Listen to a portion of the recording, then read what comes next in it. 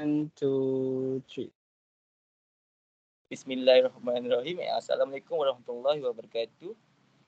Good evening to our beloved lecturer, Madam Zani, and also all my fellow friends.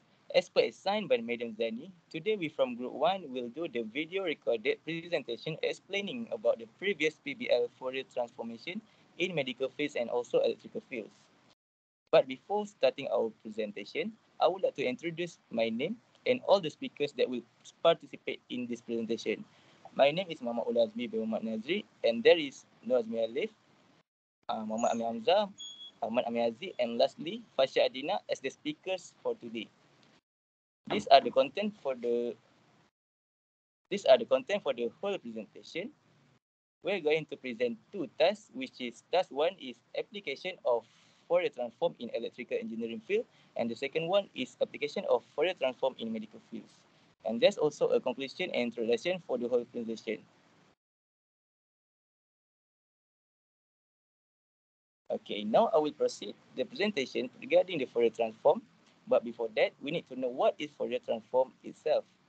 The Fourier transform is mathematical function that takes a time-based pattern as input and determines the overall cycle offset, rotation, and strength for every possible cycle in the pattern. The Fourier transform is applied to waveform, which are basically a function that includes time, space, and some other variables. The Fourier transform decomposes a waveform into a sinusoid and thus it provides another way to represent a waveform.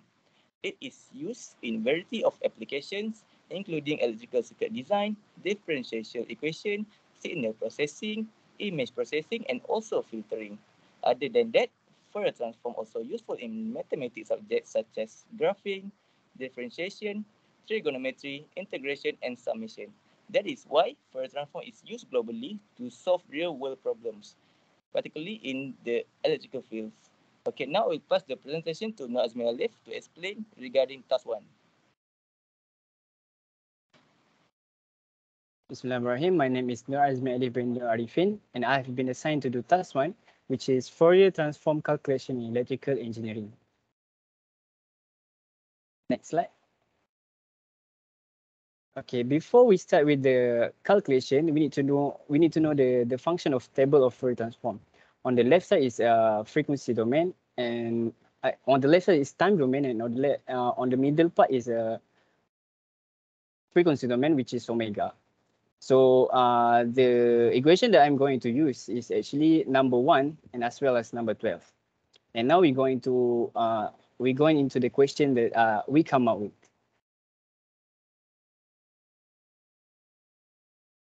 So the question that we come up with is actually we need to find V output T domain in the circuit as shown, and the given value is V input for signum T, and for signum T is equal to -7 plus 8 UT.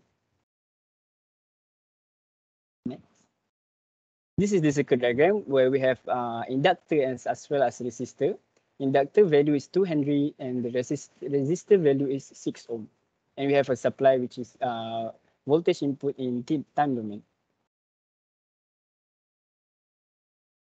So after we get the question as well, the circuit diagram, the first thing we need to do is we need to convert everything to frequency domain. For inductor, in order for us to convert into frequency domain, we need to use the formula of JWL, where L is actually the value of inductor, and for our circuit diagram, our inductor is actually 2. So our inductor in frequency domain is 2J omega, and our resistor value is still the same, which is 6 ohm, and our voltage output we change from time domain into frequency domain, and it changed the T into omega. Next, moving on to the second step. Second step, after we done with the convert to frequency, everything convert to frequency domain, we also need to convert the supply voltage to frequency domain. This is where the table is used, where we have V input in time domain is equal to 4 signum T. By referring to the table for the transform, signum T is actually equal to 2 over JW, and we have 4 in front, so we need to multiply 4 with the 2 over JW, And now our V input in omega domain is 8 over JW.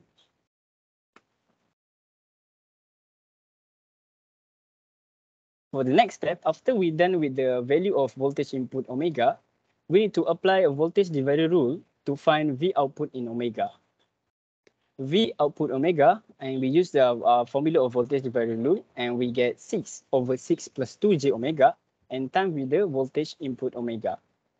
We transfer V input omega into the left side, and we get from multiply, we will get divide, which a V output omega divided with a V input omega will equal to 6 over 6 plus 2j omega. V output omega per V input omega is actually a H omega. And now we already get our H omega, which is H omega is actually equal to 6 over 6 plus 2j omega. After we get H omega as well as a V input omega on the second part, we now can put both of the value to get V output omega, which we use formula of V output omega equal to H omega times V input omega. We put the both of the value, which is for H omega we have 6 over 6 plus 2j omega, and we times the 8 over j omega, which is the value of voltage input omega. And we now we get the voltage output omega, which is 48 over 6 plus 2 j omega times j omega.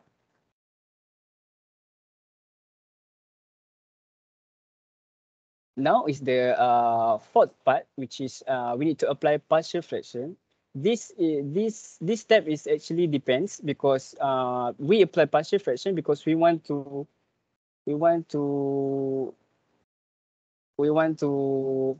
make it easier for us to solve in inverse transform. So before we do that, we need to further simplify the equation. So V output omega that we get from the previous step, which is 48 over 6 plus 2j omega times j omega, we divide it into two parts, where we put 1 over j omega, and the other one is for 42 over 6 plus 2j omega. Now, in order for us to simplify, we only simplify the 48 over 6 plus 2 j omega, and we divided everything to 2. And now our V output omega is 1 over j omega times with 24 over 3 plus j omega. And we multiply it back to the normal form. And now we get our V output omega is equal to 24 over j omega times 3 plus j omega. Now, after we're done with the simplification, we can now do our partial fraction, which is A over j omega plus B over 3 plus j omega. And now we cross multiply both of the value, and now we got 24 is equal to A times 3 over 3 plus j omega and plus B times with j omega. Now we need to cancel out the B because we want the value of A. So we let j omega is equal to 0 in order for us to cancel out the B. And now we can get the value of A by cross multiplying, by transfer it to the other side, and we get the value of A is equal to 8. For the next step, we need to find the value of B. So we need to cancel out the A. We let the j omega to become -3 so that A will be cancelled out. And now we can get the value of B, which is equal to -8. And now our put both of the value into the equation earlier, and we got V output omega is equal to 8 over j omega minus 8 over 3 plus j omega. Now our equation is already been simplified, and now we can do the inverse Fourier. To do the inverse Fourier, I divide it into two. I divide it into two, which is 4 in bracket 2 over j omega minus 8 in bracket 1 over 3 plus j omega, to make it simplify for me to do the inverse Fourier. 2 over j omega is actually is equal to signum t, which we can refer to the transformation table. And 1 over 3 plus j omega is actually equal to exponent to the power of -3t. 3 is A and ut. And now after transform, our V output already in time domain, and it's equal to 4 signum t minus 8 bracket e to the power of -3t ut.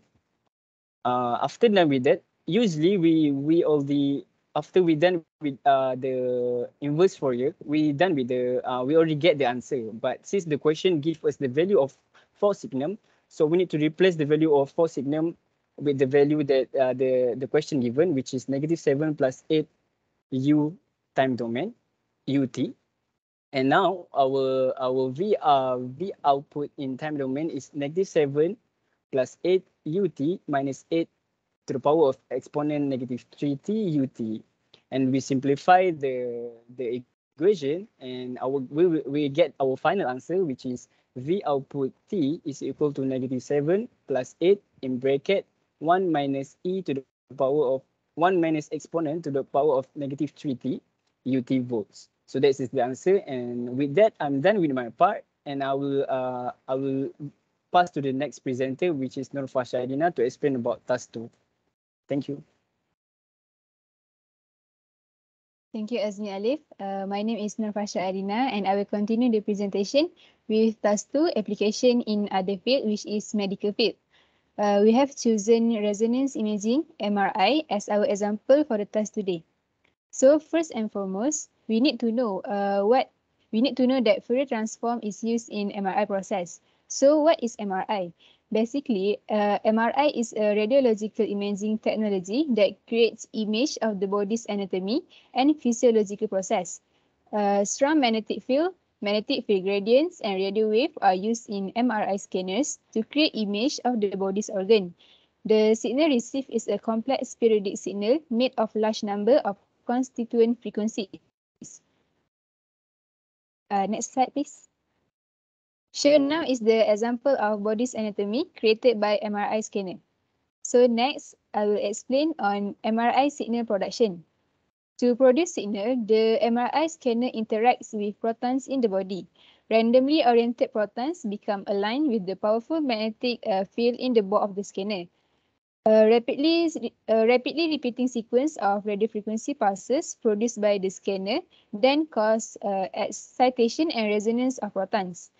As each radio frequency pulse is removed, the protons relax to realign with the magnetic field, and as they do so, they give off the radio frequency signal, which is detected by the scanner and transformed into an image. In a nutshell, during scanning, signal is produced by the repeated process of alignment, excitation or resonance, and relaxation of protons in the body. Moving on to the next slide, the figure shows the MRI working principle. So, the components of the scanner include large magnets that polarize the sample and gradient coils, which creates a variable field that can be increased or decreased to allow examination of the specific parts of the body. Next slide, please. This is done by adjusting the main magnetic field and radio frequency, whose basic function is to transmit RF wave into the body. And then, tissues in the body create a signal which is processed to generate an image of the body parts. And lastly, the radio frequency field in sensors present in the MRI marks the energy released by the protons when they realign with the magnetic field, and these are the signals which are used to create MRI image. That's all from me. I will pass to AMZAR to continue the presentation. Okay, Bismillahirrahmanirrahim. Thank you, Rina. So my name is AMZAR. So for my part, I will explain about the signal into output, which is transforming signal into 2D image. Readout MR signal is made of variety of radio frequency wave with varying amplitudes, frequencies, and phases, as well as spatial information. So there are two steps to transform 2D into image. First step consists in performing a 1D Fourier transform in one direction. For example, the original image that will be decomposed row by row. Next, the gray level intensities of the chosen line. And last is the spectrum obtained after 1D Fourier transform. So for the next is a second step, which is a second 1D Fourier transform in the orthogonal direction, column by column, and perform on the result of the first one. For the final result, we'll call as Fourier plane that can be represented by an image. Move on. Next slide. Next, I will explain about the Fourier plane. There are several types to read Fourier plane. First is horizontal and vertical. Spatial frequency are represented by the horizontal and vertical axis, respectively. So second is the amplitude or magnitude of a frequency component is represented by the pixel intensity. And last, next I will pass to our last presenter, AMIR, to conclude the whole presentation that we discussed. Thank you. Bismillahirrahmanirrahim. Thank you, AMZAR. So my name is AHMAD and HAZIQ. For the conclusion, we could summarize that the Fourier transform is an essential tool for decomposing a complex signal because it allows us to view the frequency and amplitude components that are concealed within. So to be precise, the data processing transform in Fourier transform is a mixed domain transform. So in most cases, the input data should be considered as image, with the intended output being distorted version of that image. So the next summary is the Fourier transform may be employed in a variety of areas, including medicine, computer science, optics, and others. For example, an MRI picture is one of the devices that may be used of Fourier transform. To sum up, we could understand that the Fourier transform in critical way for a variety of MR artifacts into the assessment. So that is all our presentation for today. Thank you.